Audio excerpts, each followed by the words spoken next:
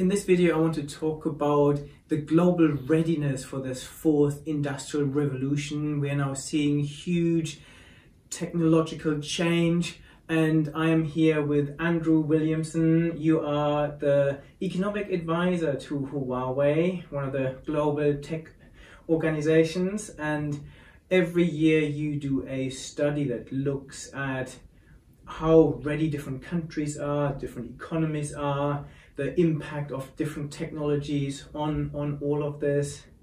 So I would love to learn more about the index you're producing and what some of the key findings were. So maybe we can start by just exploring what this index is and what it is for, and how it is helping Huawei and how it's helping other businesses and maybe country leaders too. Great. Well, so the Global Connectivity Index is something that Huawei has done now for 5 years. Something we're very proud of. It's one of our leading thought leadership projects, and it's really it's a measure. It's a quantitative measure. We try to keep it as unsubjective as possible. It's a quantitative measure, as I say, across 40 different indicators that try to measure the progress that countries are making around the world in terms of the digital economy. Actually, we're now calling it the intelligent economy, and the index has evolved over time. But as I say, it tries to measure across essentially 4 pillars, and then across the latest technologies, which we think of general purpose technologies like AI, the Internet of Things and cloud computing. And it's all measured, as I say, in a kind of a quantified way, so that we can measure countries' performance against their peers, but also this evolvement over time. And what do you think this index is telling you, or what is it telling the world? Well, it's telling us many things, because there are kind of rival indexes and rankings out there. Some of them have kind of fallen by the wayside, but what it does is it informs us as a company about where the opportunities and challenges lie for specific countries. But also we feel it's kind of a contribution to the debate, so it's something that we also use and inform policymakers, other stakeholders about the progress that's happening, because we really want to try and measure it against kind of economic progress. And the latest CGI has just come out, right? And the Global Connectivity Index. So this is available for anyone to download, right? It's all available on our website, yeah, on the Huawei.com. Good. So this year, I think has been refocused on AI as a major technology trend. So, and you look at some of the feeding technologies, 5G, broadband, and where we are with all of this, and how this is how companies are getting ready for this digital transformation. So what are some of the key findings for this year?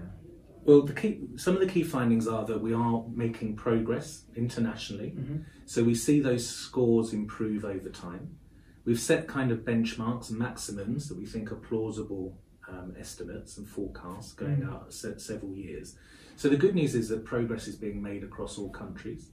But something that we've noticed is really a key finding for this year, that we've looked in kind of retrospective of previous year's data, is that the leading countries are really now breaking away from the rest of the group. So there's a worrying kind of digital divide that's opening up, in as much as the trailing countries have improved their scores, but not really at the rate that we're seeing with the front runners. Okay, so the front runners, who are some of the front runners? So, well, the front runners are, perhaps it's no surprise, actually the US has come top this year. It's followed by Switzerland. Mostly it's OECD countries. Right. Tends to be ones that do well in other measures, such as the World Economic Forum's Competitiveness Index. Yeah. So there's no big surprises. Perhaps some of the surprises are that, saying that some of the OECD countries look to be falling behind. Okay, so they're going into kind of the second group, and of those is countries like Italy, okay, Belgium, that aren't really making as much advantage and use of these, really potential impactful new technologies. And some of the emerging countries, who would you highlight there? Well, we like to highlight this year Bulgaria. Okay, so Bulgaria has leapt 8 positions in our index, and it's really because it's put down a lot in terms of the foundational aspects of the index that we're trying to measure, but it's really made huge improvements in terms of broadband. So kind of broadband that's underpinning all these other types of applications and technologies, because it's adhered to a national infrastructure program for broadband, and it's trying to hit the best practices in the rest of the European Union in terms of coverage and also speed. So it's really done a very good job of putting that into place. Where does China sit on the spectrum? So China is now really moving up the rankings quite rapidly. It's still in the kind of the middle group, but it's rapidly approaching a position that would put it into the front runners. And we're really seeing that because it's investing a lot. I think this is a well-known story, but it's really pushing ahead in terms of artificial intelligence and creating companies, but also patents as well. So China's really leading in the world, as we know, in Internet of Things, really in terms of patents and companies and unicorns that are forming. It's a very clear kind of rival is keeping up, certainly with the European Union, but even the United States. So I guess for businesses, you would want to invest in those countries where you see the biggest potential, right? And at the moment is some of the forerunners that are pulling ahead of everyone else. Some of the countries like China are catching up very fast. They will be there soon. We talked a little bit about what this then means. So the impact of this technology. It's all well and good having all of this great infrastructure in place, being ready for this new fourth industrial revolution. What's the economic impact of all of this? It's driving productivity. In your keynote earlier today, you mentioned the productivity paradox. Maybe you can talk about this a little bit more. Yes, so this is something that we've clearly seen, that we've got these improvements in the scores for Global Connectivity Index. But clearly there is a kind of a paradox that exists, that it feels like we live in a very highly technological age. And certainly, there's lots of buzz about artificial intelligence, the fourth industrial revolution. Keener observers can challenge technology companies and say, this is all great, but we know that we've suffered from very low economic growth rates since the financial crisis. In fact, labour productivity in countries like the UK, but many other countries in the European Union, and actually everywhere around the world, has suffered a real slump in terms of productivity growth.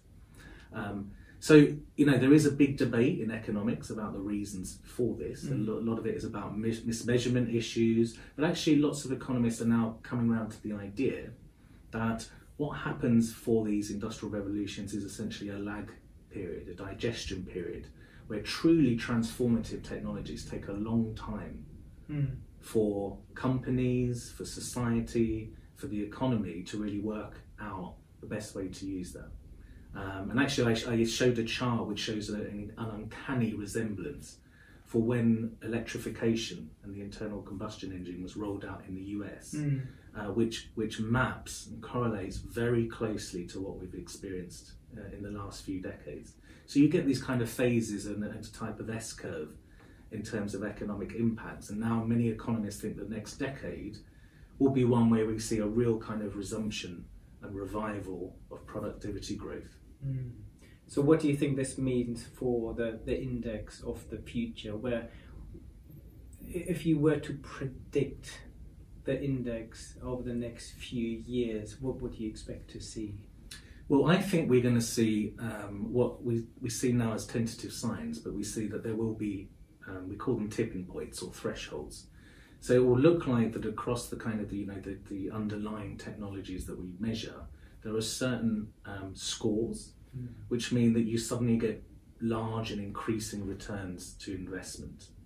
So we kind of talked about that in the report this year in terms of Internet of Things, cloud computing. They really need to come together first, hit these thresholds, before a country and the companies in a country can really benefit from the combination of all these general purpose technologies.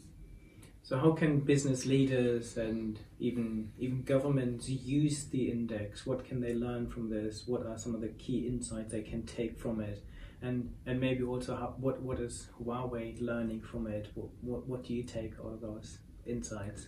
Well, I think some of the key insights are clearly that there's a lot that needs to be done in terms of not just investment in infrastructure, but also in the kind of the user case and looking at the potential of these new technologies.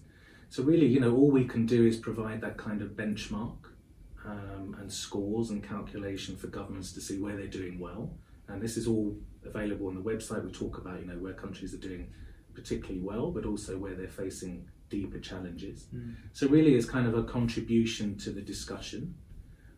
But we also try to highlight that it isn't necessarily a country versus country type thing, that a lot of the ways that these technologies are coming together will create new global knowledge chains, global value chains. And we talk about that in the report, and we give some examples of how, you know, data collectors, ICT companies, decision makers all come together in this kind of ecosystem. And if we're sure to not put barriers in place across countries, then many different types of, you know, developing countries, but also advanced economies, and the companies within them can really benefit from all these different types of interactions and technologies. Great. Thank you so much. That was very useful.